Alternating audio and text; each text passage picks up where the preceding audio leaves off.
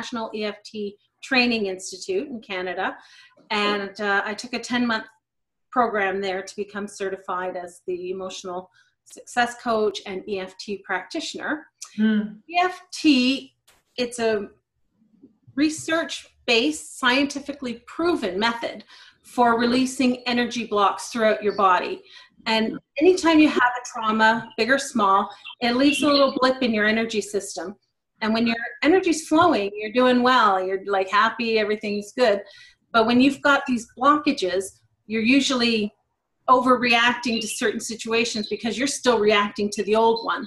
And the more that it happens, the bigger that block gets. And this is where you get triggers. If you've ever heard people refer to triggers, it's like, you know, for me, one of my triggers would be if someone didn't listen to me, if they interrupted me or something, you know, it would be like, oh, I would so overreact. I'd be like, oh, what do you don't care what I have to say, you know.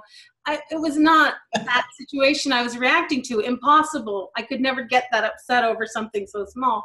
I was reacting to stuff that had happened earlier in my life. In the past, yeah. Yeah, and that's what EFT will clear. You tap on the meridian points on your body. You discuss the situation you're in.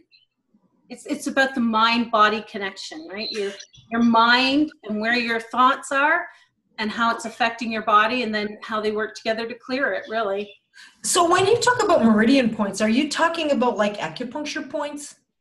Yes, it's similar. This is like acupressure points. Ah, okay. And when we're tapping on acupressure points. So there is a similarity there to acupuncture. Right. I guess the acupressure point is kind of a little more general. Like you don't, I would suspect, I don't know, you know, but anyways, yeah. So, okay. So cool. So it's a way to kind of communicate with your nervous system. Yeah, you can say that, and you clear out all those blockages that you're carrying around, and you can use it for physical pain, emotional pain, for phobias, for anything really you can think of. Right, great. And so so as we go on, as we talk, we're going to relate that to the empty nest situation. Now, yes. So, but what I want you to do, folks, is if you're watching this, pop your name in the comments section. Let us know where you're from. Give us some love. Give Carol some love. And if you have any questions as we're going on, you know, feel free to ask. Okay, and we'll see if we can't get to those. Well, we will get to those.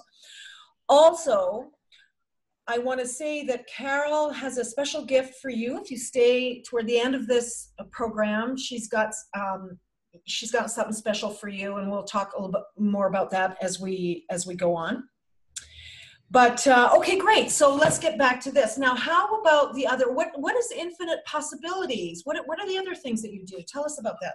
So Infinite Possibilities, The Art of Living Your Dreams, is a program based on the best-selling novel by Mike Dooley. And this program is about discovering your limiting beliefs, stepping into your power and discarding them, and taking baby steps towards your dreams and towards accomplishing whatever you're trying to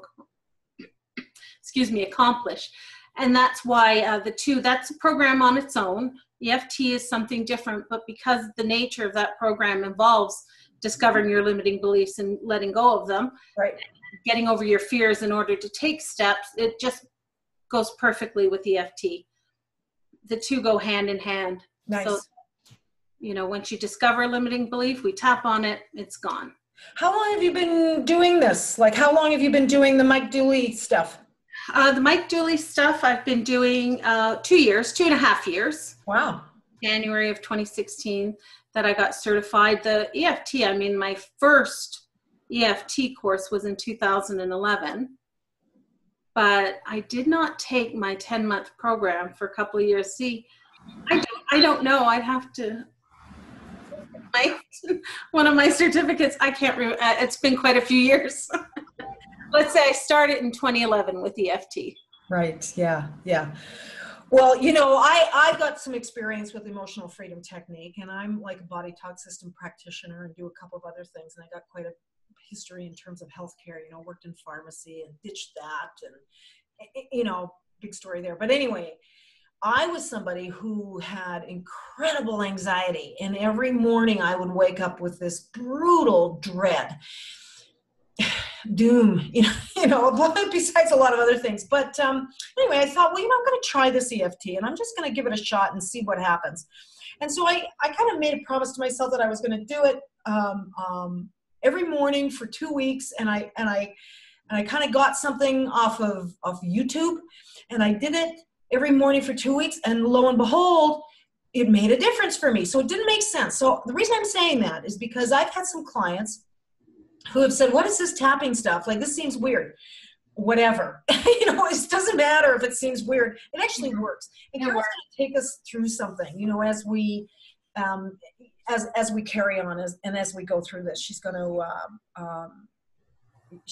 we're actually going to see it in action, right? So, yeah, so awesome. So tell us about what happened for you, when you entered this empty nest situation. What is that anyway? What is empty nest? Empty nest is just this grief, sadness, anxiety that can happen to a parent either as the time approaches that their children will be leaving. In my case, it happened before they left.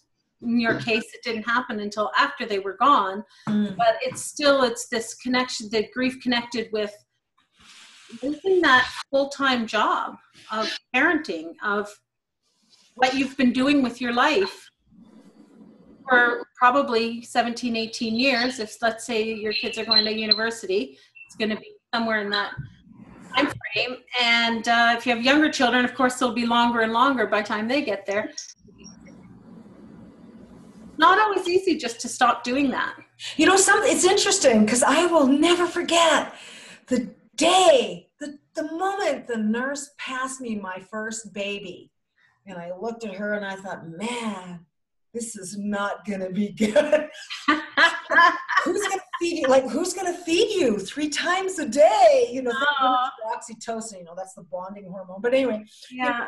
And the time just goes like this, doesn't it? It just goes like this. Incredible. And then they're gone, So, and it's interesting because no matter what else I did as a woman and as a human being, and there's lots of things in my life that happened over that time span, that were personal and through marriage and all kinds of things. But one thing that was always there in the background was that, okay, these kids, I take care of these kids. Mm-hmm. That's almost like everything else kind of gets stacked on top of that. Mm-hmm. That can never be secondary. Well, maybe it can for some folks. For me, it wasn't. In jail because of neglect or something. Just kidding. Yeah.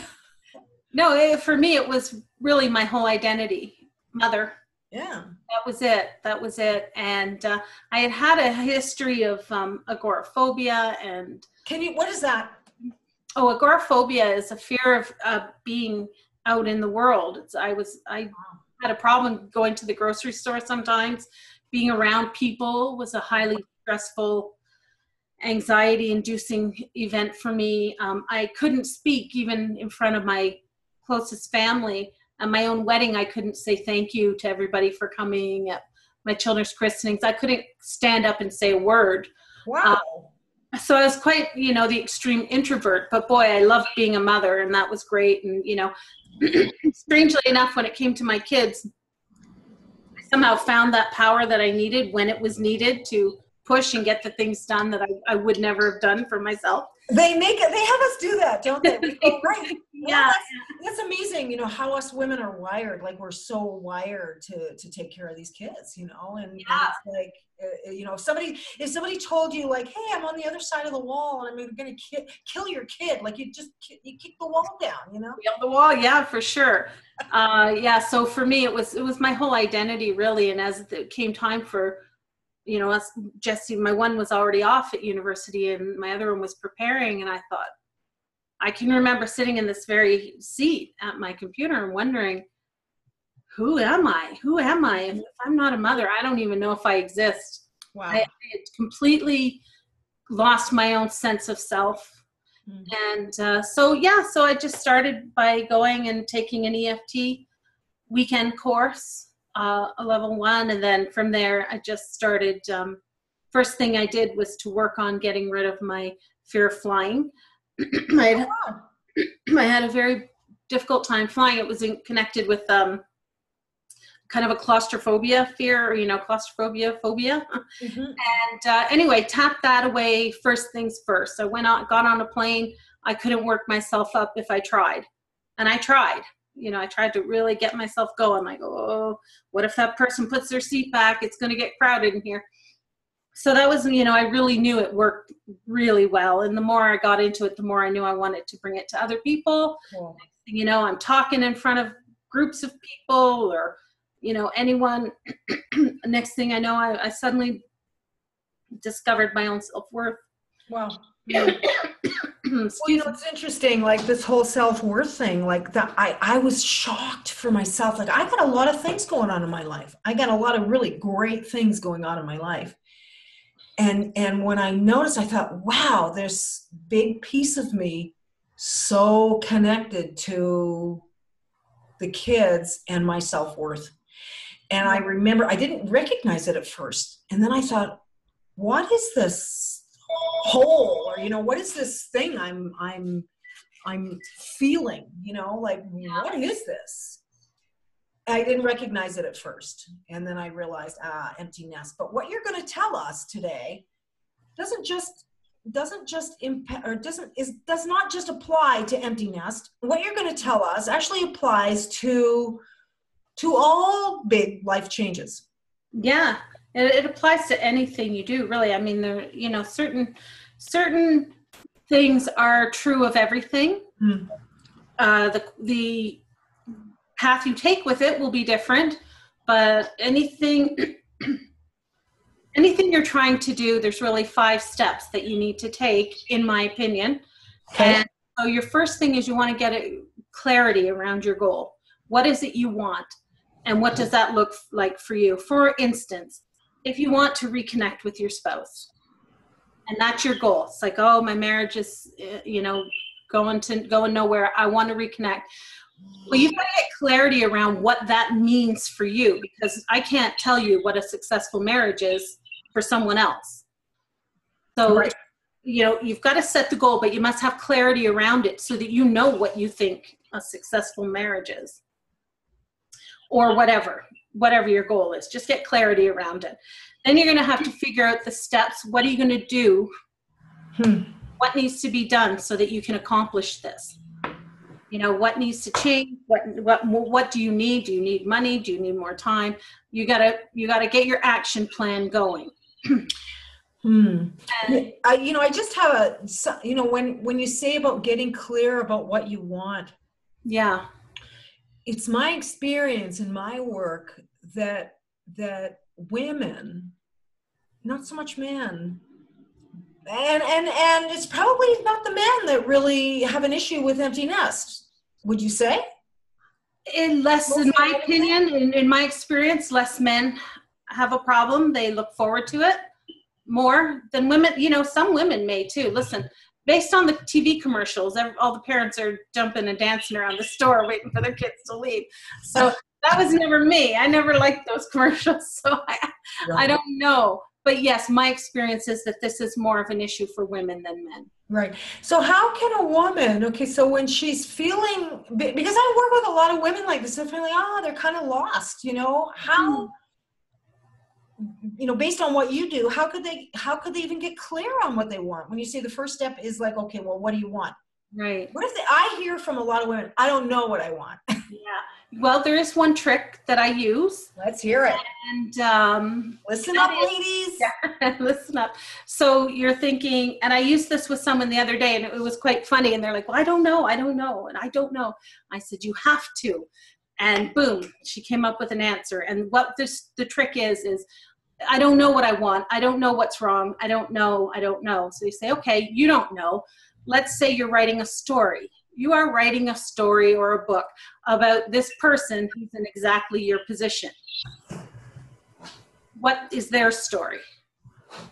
And then you'd be like, well, I don't know. I just said I don't know. Well, no, you have to. Make something up if you have to. So it's like, okay, I don't know what I want. Well, so your kids have just left. You have never worked, maybe you have a job, whatever your situation is, your character's going to be in that situation.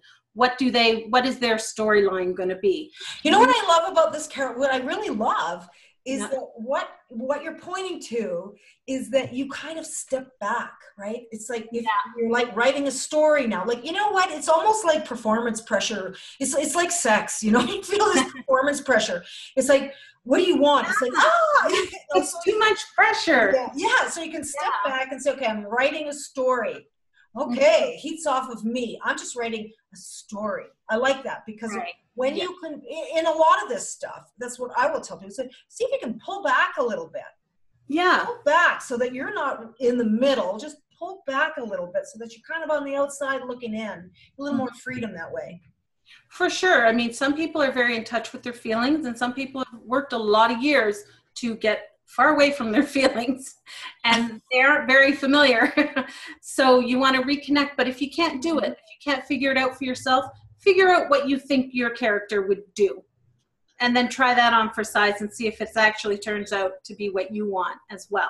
That's cool. Kind of what I see a little bit in that is a little bit of dreaming. Yes. Yeah. Yes, that's right. That's right. Because if you were writing a story, anything could happen. And in life, anything can happen. And that's why, it's a perfect method for figuring it out. Anything can happen in your story. I love that. I love that. I'm going to use that. Yeah. Story, like it's you're out of it and you're telling a story, like your ideal story or your fun story or your writing. Or if you're writing a book, you're just writing a book and you want to get it published, what's your character going to be doing? I like it because that pressure is off. Okay, carry on. What else? Okay. All right. So then after you have figured out what you're going to do, you then, if you need to, you will upgrade your skills. Depending on what your goal is, you may or may not need to. If you want to travel the world, you might need to learn some languages. Or if you want to start a business, you might need to take an accounting course. Or depending on what you want to do, upgrade your skills if necessary. So when you talk, I think about, I just talked to a woman the other day. She said, what is the longest time that people have been married that have done your program? And it's 40 years. Wow. 40 years. Okay. So, and I've worked with a lot of these people, that have been, kids have long gone and there they are. And they're kind of, they look at one another and they go, oh my God, like, I don't even know you. And oh my God, I'm getting on in years. But, as you talk, I think of Louise Hay. Okay. A lot of people know Louise Hay. Yeah. I mean, she started Hay House at, what was she, 60 years old when she started that publishing company. And her deal, for people that don't know her, she's put a lot of people in the self-development world in front of other people, people like Wayne Dyer, Deepak Chopra. I mean, and her thing was that she, I don't know, like maybe you know this. I think she passed away when she was in her 90s. And her thing was what she would be learning another language, when she was in her 70s. So when you say this about upgrading your skills, I think that for some of us, for many of us, we get on in age and somehow we get into this mindset that it's like, maybe it's like it's all over or a lot of it's over. Yes. And it's not over. It's not. And it's funny you should mention Louise Hay because she is the exact person I have thought of many times when I've been telling myself, Carol, you're too old to get into this. So did you think that? Absolutely. And then I said, well, Louise Hay didn't start Hay House. Yes. Come on. It is exactly what I said to myself because we do get caught up in the I'm too old. But here's the trick. The time's going to pass anyway. Yeah. Okay. So here we are. We're in life. We're living. You're going to do something and the time will pass, or you're going to do nothing. And it's still will pass. Yeah. So make sure you're doing something that's worthwhile, that you enjoy, and, don't doubt yourself. It's very easy to say that. We all doubt ourselves. But I love that. So if you're listening to this, like, listen up, because that's really important there, what she just pointed to. It's not over until it's over. That's right. Until you're dead. It's not over. And it's like, oh my gosh, it's going to take me 5 years to do that. Well, once again, that 5 years is going to pass, and then you'll either be at your goal or you won't. Yeah. There's no changing that the time is going to pass. Yeah. So jump on it and do it. If it's long-term, if it's short-term, I love how old you are. I love that. That's inspiring. Carry on. What's next? Yes. Okay. So the next thing is you're going to optimize your environment. Depending on what your goal is, you might need to optimize your environment. If you were trying to lose weight, you'd want to clean out your pantry of all your junk food. You know, if you're trying to accomplish a goal, start a business, write a book, and you've got somebody who's always telling you you're not good enough, well, you're going to optimize your environment by stepping away from that relationship. Whatever it takes to get your environment friendly to what you're trying to achieve, that's what you have to do. Okay, and how might that look for people who are either in an empty nest situation or going into an empty nest situation? What might that look like? I mean, for me, I don't know. I can't even come up with anything right now. Yeah, well, it depends. Everybody is different. If somebody is very, say they've always had a playroom or a games room for their kids, and it's like, well, they're not really going to be using it anymore, but I could use an office. Good. Or use a meditation space. Great. Or I could use somewhere to study my new language I'm learning. Whatever it is, if it makes you sad to have a lot of their stuff around, tuck it away. If it makes you happy to have lots of their pictures up, put their pictures up. Whatever it means to you that will make you happier in the time, that's how you're going to optimize your environment. Love that.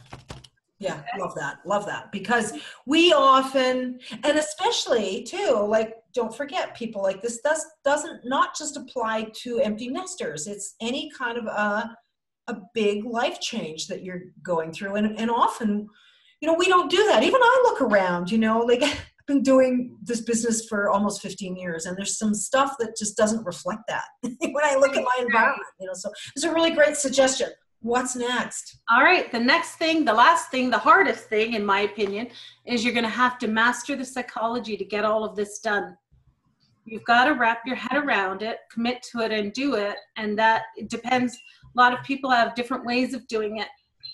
EFT has helped me to master the psychology around the idea of trying to help other people, because unlike a lot of other people who thought, who the heck do you think you are to try and help other people?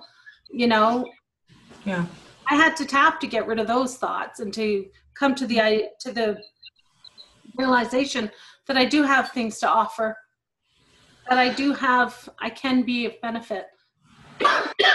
Excuse me, I'm so sorry. Excuse me. Right. So that's all a part of mastering the psychology of whatever you want to do and whatever your thoughts on it are. Well, I want to write a book. Well, you can't write a book. Why can't you write a book? If anyone can write a book, anyone can write a book. Like, some people write books, so anyone can write a book. Mm-hmm. You know, you're not limited because you think you are. And you also don't have to believe everything you think. Yes. You can take some of those negative thoughts and let them go and acknowledge them. Up, there you are again, negative thought coming up. You're trying to stop me. Don't let it stop you. It's not easy. It's not easy. I'm not trying to make light of it, but that will be your final step. Once you have everything in plan and you have all your steps laid out before you, you will still have to master the psychology around getting it done. Which is almost kind of the biggest piece, maybe, huh? Absolutely. Absolutely. Yeah. You know, I think that, and I see this in the area of relationship, that kids are kind of like the glue. Yeah. And kids can they can almost be, I kind of hate to say this, but I don't, but whatever. It's almost like they can be like an excuse, you know, oh, the kids. And so you put your dreams at the back. You kind of stop experiencing what it is to have that courageous edge. Yeah. Well, I mean, yes. Yeah. To go to somewhere unknown, you know, to be willing to face danger. It's pretty predictable. You know, kids, you feed them 3 times a day, you get their clothes, you know what I mean? I mean, that's what I found. When I look back on my life, that was really a grounded, very predictable thing for me, you know? Yeah. Things are kind of the same. Yeah, it's nicely scheduled. Everything's going the way it's supposed to. And that's what we do this day. And we get up at that time and we eat at this time. And then this lesson or that lesson on whatever day it's going. It's all very laid out for you. There's no fear. There's no unknown. It's just, here's what we're going to do. I mean, obviously there's there are time to time, there'll be an unknown, like, oh, where are they? They're not answering their phone. Yeah, whatever. Yeah. But as a whole, the plan of your life is very predictable and it's not very scary. I mean, it's scary when you step out of your comfort zone. And also your focus is somewhere else. Not on yourself. So let's talk a little bit about what's the deal with women and talk a little bit about women and how we are with, like, you know, we kind of put ourselves last. Let's talk about that. Absolutely. It's I don't know where it comes from exactly, but I do know that seems to be what we're brought up to do. We're brought up thinking everyone else's stuff is more important, and we'll just do that first, and we'll do that first, and I have to do this because that would be best for the kids, or that would be best for my marriage. Or often we're putting ourselves behind. And I suppose there's a place for that. Like I didn't mind putting some of my stuff aside when my kids needed me. It can be a conscious choice, but it can also be a habit that gets to be to break if you're doing it in every situation. And I like to think about if you're on an airplane and the cabin pressure dropped, the pilot will tell you you must put on your own mask first before you help those around you. As you can help everybody, and then you'll be unconscious and of use to nobody. Right. So in life, you must put on your own oxygen mask first. You have to take care of yourself in order to be healthy and be able to take care of others. Yeah. Mm-hmm. And so that's what women have to do, and it's not always easy, but I'll tell you what, it feels kind of good when you do it. Yeah, and that's why it's helpful to have a coach. Yes. Right? Yeah, absolutely. Absolutely. I mean, listen, I don't know who gets through it alone. I just don't know. I've had a lot of help from a lot of different places in personal and business adventures in my life, and it's hard. It's hard doing it on your own. Yeah, and me too, because that's kind of my deal. My shtick is like all this self-development stuff, but there's a lot of people who are not into that. That's right, yes. Right? Because it's not part of their career. And probably for us, it's our career. So, it comes kind of part and parcel with the deal. It becomes second nature a little bit. Yeah. Mm-hmm. Yeah. A lot of people don't have that. A lot of people wouldn't stop and think about the idea of even putting themselves first. I mean, myself, I used to fairly frequently call myself a loser in my head. Mm-hmm. You know, years ago, before I had any thought to the idea of what a pointless thing to do. That's not helping anybody anywhere. And people will just do these things without thinking, without stopping to think that there's a better way. And, if you wouldn't call anyone else a loser, certainly don't call yourself a loser. Right. So, yeah. So this whole aspect, I think of okay. So what are the? Did you say there's 5 steps or 4 steps? Well, we went over the 5 steps that you need to do to just get a plan and plan going for anything. Okay. So recap. Okay. So recap was to set your goal. Set your goal. So that means now. Set your goal. And then the next thing is get focused on what you want, or is getting focused on what you want part of setting the goal? Well, getting clarity around what you want is setting your goal. Once you have clarity on what you want, you've got your goal. Okay. And then you've got to come up with a strategy. Right. Okay. So the second one would be the strategy. What are you going to do to get that goal? What needs to happen in your life so that you can achieve this goal? Okay? And then the third thing is, if you need it, you're going to upgrade your skills. Depending on your goal, you may not need to upgrade your skills, but I mean, as you said, even when it comes to marriage, if your goal is to reconnect in your marriage, then upgrading your skills could mean going to a retreat, one of your retreats, because you forget how to be in a relationship. Right. So upgrading your skills can mean things other than the classic go back to school. Yes. Yeah. The fourth thing would be to optimize your environment. To whatever goal you've set, you want your environment to help you along the way. If you're just trying to be happy, then you got to find, set aside your space and be happy with the fact that your kids are leaving, for instance. You've got to set up your environment so you're not sad thinking about them all day long. And even I just thought of something, that your environment, it's possible that that could even be your physical situation. For example, I got some issues going on with just some muscles shortened, and I'm having some difficulties with my hip. Yeah. My deal is I would love to take some dance lessons. Mm-hmm. Okay, so it's a great way to connect with your partner, do something different, right? That's perfect. Yeah. So because I noticed that in your list, it may that particular thing may not be necessarily encompassed in that list unless we do it that way too, like your environment. Yeah, like it is your physical environment, right? Your environment is the air you breathe. It's the place you work. It's the people you surround yourself with. It's the place you live. Your environment is everything. And I would absolutely agree that falls under optimizing your environment. You've got to take care of whatever ailment you have. Yes. So that you can do your dance lessons. Sure.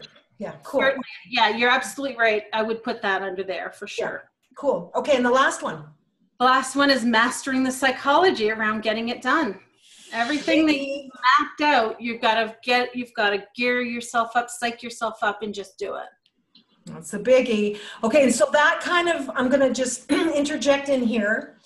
One of the things that Carol's going to offer is 60-minute discovery session for anybody who stays to the end. And we're going to tell you when we get to the end how to, cash in on that. Okay. So she's going to give you 60 minutes. That's 1 hour of helping you to get clear and to maybe get started on these 5 steps. But we'll say more about that later. So tell us, what would it look like, Carol, if a person was using emotional freedom technique?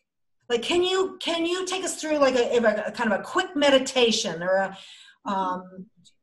what would it look like if we were using emotional freedom technique to, let's just say I was having some kind of a crisis. It's like, I don't know what I want. I'm flipped out. Like, oh my God, what's my purpose? Who am I? Okay. What would it look like? All right. So that would look like there are points that you tap on. And the thing you start with is you start tapping on the side of your hand. That's the first point. And while you tap on the side of your hand, you're going to repeat a statement 3 times. It's basically the statement of where you are in the moment. Okay. So even it's not like I'm freaked out because I don't know who I am. Right. So if you would just repeat after me, even though I'm freaked out because I don't know who I am. Even though I'm freaked out because I don't know who I am. I love and accept myself anyway. I love and accept myself anyway. And even though I don't know where I'm going to go in life. I don't know where I'm going to go in life. I accept myself where I am today. I accept myself where I am today. And even though I'm freaking out. I don't know what I want. I love every part of me, including that. I love every part of me, including that freak out. Yeah. That's it for the side of the hand. Then we would start tapping on the points, starting with above the eyebrow, near the inside edge of the eyebrow, just above it. Sort of, right here. I'm freaking out. And you're going to move to the side of the eye. I'm really freaking out because I don't know what I want. I'm really freaking out because I don't know what I want. Then you're going to go under the eye. It's not a good feeling to not know where to go. It's not a good feeling to not know where to go. Under the nose. I usually know what I want to do. I usually know what I want to do. Then on the chin, I always have known. I always have known. But not anymore. But not anymore. Now we're going to go to the collarbone. And that's freaking me out. So this is the collarbone, just kind of just to the inside edge of where you feel the hard bone there. Okay. So this, now I don't know what I'm going to do. Now I don't know what I'm going to do. Now we're going to go under the arm. For ladies, it's like right on the bra strap. So just Right there. Yeah, it's like, it should muscle. Yeah, it should flow a little more smoothly than this normally, but once you get the points down, the tapping points, it goes smoother. But I'm just giving you an idea, folks. Yeah. So under the arm, and you're still gonna go. I'm just still so freaked out. I'm still so freaked out. And then top of the head. Okay. But I still love myself. I still love myself. Okay, so let's try and go around the points again. I won't say them, just try and follow. So, and we'll try again. So I'm really freaked out. I'm really freaked out. I don't know what I want. I don't know what I want. I'm supposed to set a goal. I'm supposed to set a goal. And I don't have a clue. And I don't have a clue. I just don't know what I want. I just don't know what I want. But I know I want to find out what I want. But I know I want to find out what I want. And so I'm staying open to that shift in my mind. And so I'm staying open to that shift in my mind. To allow myself to discover what I want. To allow myself to discover what I want. And then you'd keep on with the points and going on and on about where you are in the moment. And eventually you'd shift into, maybe I would like this. Maybe I would like that. Maybe I would like. The most important thing when you're tapping is the more specific you can get to your specific problem, then the more success you're going to have. Right, which is what you would do, right? Because it's like if you're doing it for yourself. Yeah, if you're doing it for yourself. I think, Carol, there is a lot of stuff on YouTube, but when you and I were talking, it's always best, isn't it, if you work with a practitioner who can actually address you. Yeah, and I don't discount those. Those are great videos. A lot of them are very helpful, and they're a good way to get going. And I've known people to have a lot of success using them. I did, yeah. Yeah, but it's all when that's for general stuff. People who are anxious can, find videos on tapping on anxiety. But if you just want to deal with your own personal stuff, sometimes your own stories from when you're a child or whatever, then you need a practitioner. You would do better with a practitioner. Yeah. I have had to use practitioners myself to get through all my stuff. I have not dealt with all my stuff on my own. Well, I hear you because, for me, after my anxiety, I had this practitioner that was like, I got, when you said, you got the conversation, I'm a loser, I was having some weird stuff going on in my head. And it was good, she worked with me for an hour and a half, and it was stuff that it was just really, it was personal to me, she took me to certain situations, and here's the thing, she's not going to get enrolled in what I'm saying. It's cause she knows how it goes. She's not going to say, she's not going to all of a sudden stop in other words, I guess, sorry, you guys, what I'm trying to say is she's not going to judge. Or he. Okay, they're not going to judge and say, oh, you poor thing. No, they're not going to do that. Or they're not going to go, oh my God, that person was a jerk. No, that's not the point. They're going to keep you on track to deal with whatever it is you got going on, which is what you want, right? And I think that's the difference. Like Carol says, there's nothing wrong with doing it yourself, but when you're working with a professional, isn't this in anything? Isn't it like anything, right? Coach anything you're doing, right? Yeah. You're gonna work with a professional. The idea is they're trained. They're gonna take you somewhere. That's the whole deal. That's what they're trained to do. For sure. And I mean, even close family members of mine, I've had to refer them to another practitioner because, as you said, I am too involved. If my own child is going to start telling me a story about something that's like, oh no, how do you know? I can't be. and of course they need to be able to be free to talk about anything, including if it involved me. So yeah, it's tough. Yes. Like, how do you listen to your kid tell you you're a jerk? Exactly right. Yeah. Exactly. Well, I went on a trip to visit my dad, and my kids were with me. My daughter's probably not going to see this, so I'm going to say it. She's almost 30, and all of us, there was 3 of us, and we kind of got into this thing, like the family thing. The family thing, yeah. And I was standing by the sink, and I'm trying to go, and she's kind of letting me know, how I'm landing on her, and I'm trying to be all mature, and meanwhile inside I'm like, I'm starting to freak out, right? I'm getting all triggered. Human nature, the closer sometimes, we get into some of these sticky situations, the harder it is for us. And one of the things that us human beings do that's not so smart is we think we're going to take stuff on ourselves. Right. Yeah. And I mean, that just makes you 2 people worried. You can't take it on for somebody else, right? That's not that I've done it. I'm not saying I haven't done it. I take it on and, walk around like it's my own pain. That doesn't help anybody either. Yeah.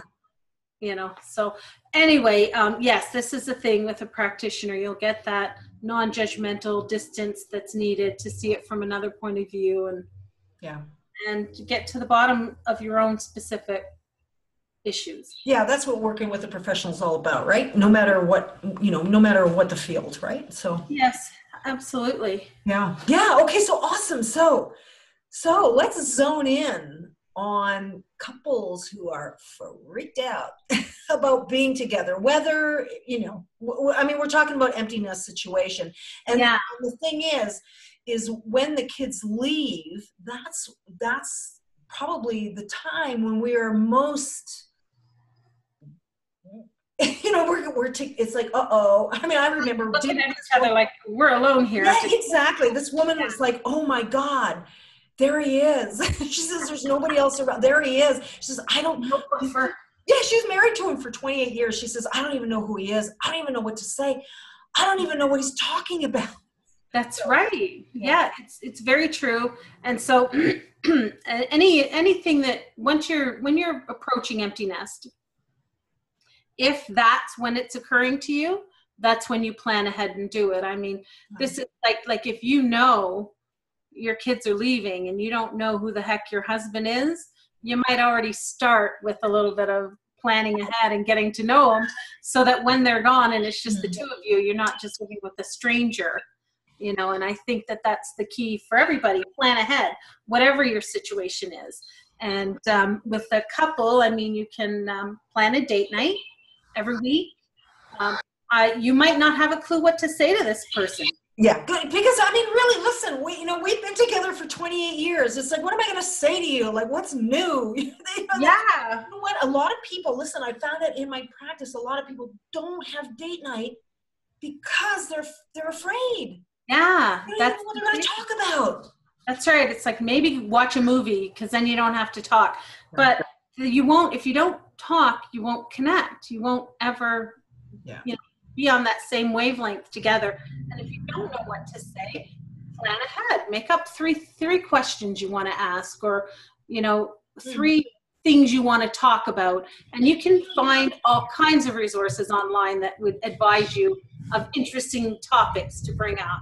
And you want to, you're not just putting in the time. You're not just, checking off a list. Okay, I brought that up, I brought that up, I brought that up, or, having an interview over dinner, questioning.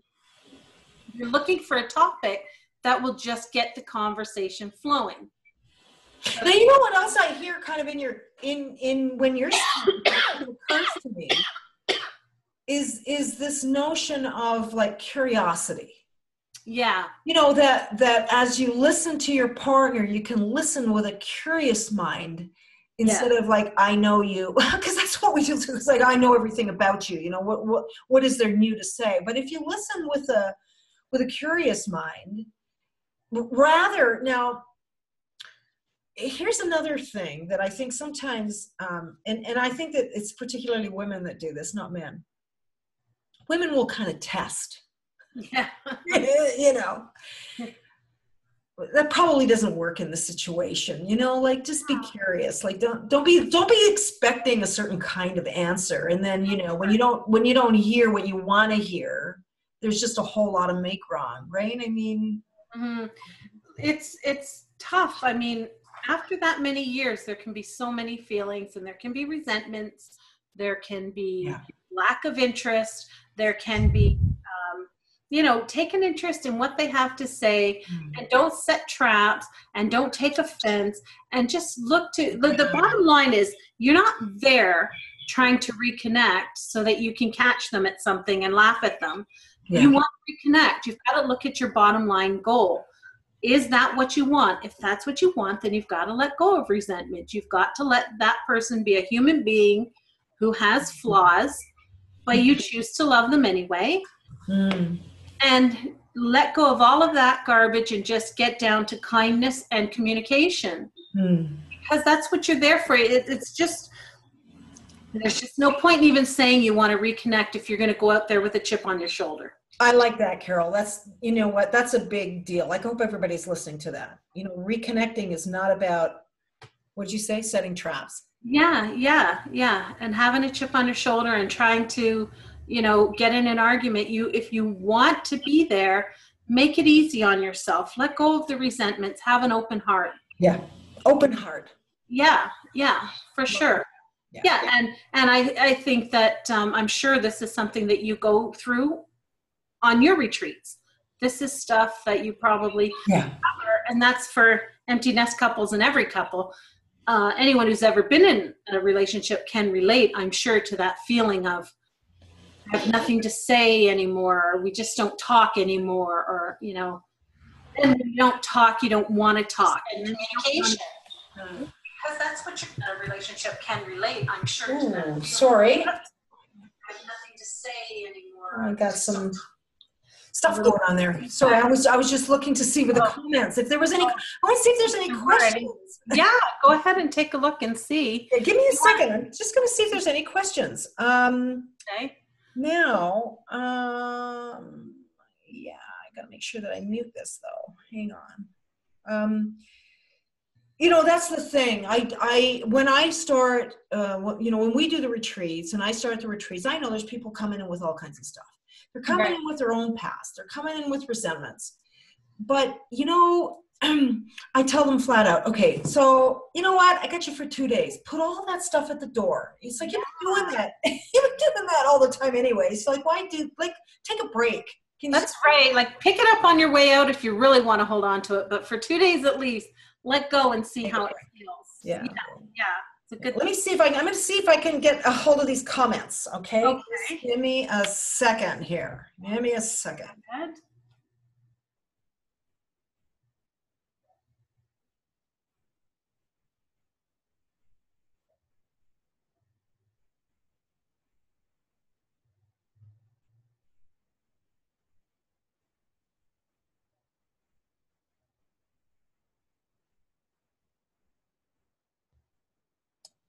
Okay, so no comments, but hello Rachel, hello Jacqueline, hello Nanny Bell, hello Elaine. You know, there's a bunch of people listening, so that's cool. So thanks for listening and thanks for being here. Thank you. Questions for Carol? Speak up. So okay, so cool. So okay, you know, let's get reconnected right now. And answer some questions. Sorry, go ahead, Carol. Sorry. I just wanted to say, you know, it's not the only thing you can do going out to dinner and talking. You can plan trips together. You can maybe plan a trip and also, you know, leading up to it, go take language lessons. Maybe you're going to a country where they don't speak your language and you can go and take this class together and practice off each other. You know, you can go biking, take walks, take up a hobby together, you know, read the same book and then discuss it. Find a book that would interest you both. That's so cool. Yeah, like there's so many things that you can do to reconnect with that person. Yeah. You know what I think as you're talking, I just think that this is what happens for people is that they're so afraid of judgment. Yeah. you know, and resentment, if that's there, which, I mean, you know, come on, after however many years, you know, like, and then the kids are gone, I think that that can be there. And it's the kids that can sometimes mask that, you know, like, For yeah, sure. yeah, like we're not, you know, we're focused on the kids, so we just kind of, you know, we sort of ignore that, and then all of a sudden the kids are not there, and then there we are, we have got to be with each other. So I just think, again, I just want to go back to what you said about, like, put that stuff behind. Yeah. Resentments. For yourself. Not that you're letting him off the hook or her off the hook. You're not letting someone off the hook. You're doing it as a gift to yourself because you want happiness. Like it. And you're not going to be happy if you're walking around full of resentment. Yeah. Yeah. So what I hear there, so anybody who's listening, you know, it's about being responsible for what you want. Yeah. Right? You take responsibility for what you want. And that, what, you know, whatever you're up to, it would make sense that it be in alignment with what you say you want. If Absolutely. you want to get reconnected, Yes. then you're not going to be drudging up all the resentments you got because they're not in alignment. They are not. They're not in alignment at all. I like that. So let go of resentments. That's huge. What's next? Anything else? Well, no, just all the things I was saying, you know, with the read a book together, join a gym together, take a class together, learn a new language together. Just do things together that interest you. When you share an interest with somebody, you automatically get closer. You reconnect. Yeah. And, you know, go on one of your retreats. Yeah. Yeah. Yes. There you go. Well, obviously I would say that, but whatever. So that's really cool. So I love it. So, okay, Carol, so that's really great. So you've really given people like a lot of value for the past, how long have you been talking? Maybe an hour, maybe not. I know. Getting close. An hour, Carol. So that's really great. So I love that. So tell us, how can people find out more about you? Where should they go? They can go to my Facebook group, which is called Thriving in an Empty Nest.